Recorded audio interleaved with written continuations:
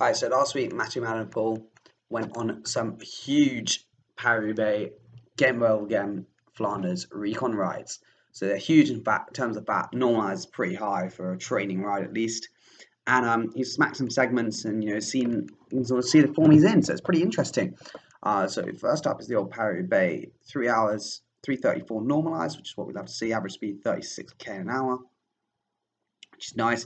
There's a lot of efforts here. I've documented them here. I've done a bit of lantern here. So you can see, 4 minutes, 410 watts. Arenberg couldn't find the actual segment, but 363 normalized for 21 minutes, which is pretty solid. All of these are pretty decent numbers. They're not crazy, but you have to remember this is on cobbles, and if you've ever ridden on cobbles on the flat, it's pretty hard to do power. His peak normalized power for 20 minutes was 390 watts, so pretty solid outing.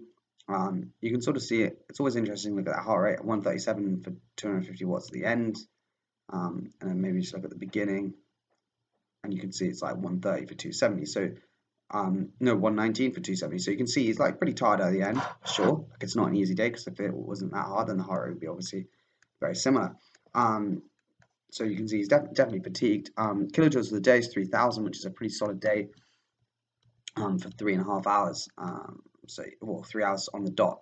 Next we've got Flanders. Obviously this is significantly more hilly than Roubaix.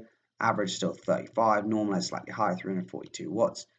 And he whacked some good segments here today. We can see the peak power, 1287 for 5 seconds. He hit 1400 max. This was at the Wolvenberg, I believe, which is pretty solid here. The Eichenberg, 768 watts for 30 seconds. In terms of peak normalized power, this was interesting to see, 20 minutes at 410 watts, which I think was going up the Koppenberg. So yeah, it was a pretty solid day out. In terms of kilojoules, again, 4,000 kilojoules, so a lot higher. And yeah, so we'll go over to Flanders now. So you can see some pretty good numbers here, like 481 watts for the Quermont on the first lap. Then at the end of the ride, after 3,400 kilojoules of work, he did 505 watts, which I think was probably like him trying to emulate what would be in the finale of Flanders. Maybe obviously work-wise, it would be more like 5,000 to 6,000 kilojoules. He did Quermont Paterberg combo, 640 watts. The Paterberg again is pretty solid, and you can see all these numbers are pretty strong here. So he's looking in pretty good shape.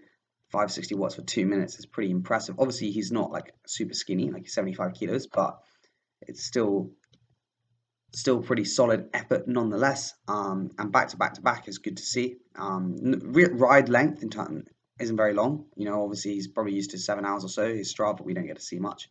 And then we've got Gent Wevelgem, 330 normalized, again 3 hours. So it's decent days back to back. He did some pretty good climbing here, like up the Kemmelberg. He did 500 watts. It's for a minute 38, but if you sort of get the perfect segment, it's like more like 533, and that was after doing the Monteberg before. So together, the whole thing was pretty impressive.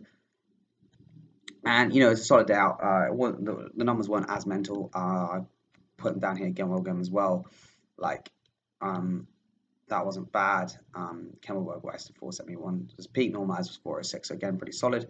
And yeah, the Zwift race, which is like, Zwift racing is boring really in terms of analyzing generally, because it's like pretty flat. But 411 normalized for the race, which is about 45 minutes long. 425 normalized for the 20 minutes. Peak 1 minute 640. Peak 5 seconds 1025, which is pretty impressive on an indoor trainer. It's not obviously it's going to be as high as what he can do outside. Here's the file here. So it's pretty good numbers. I think Vanderpoel's going to do very well. I made a video, its link is in the description, about his power from Amstel Gold the year before. That was unbelievable, absolutely unbelievable. The last half an hour was like 400 watts, and then you let himself out 600 watts for a minute, and then hit, I think it was 1400 watts in the sprint.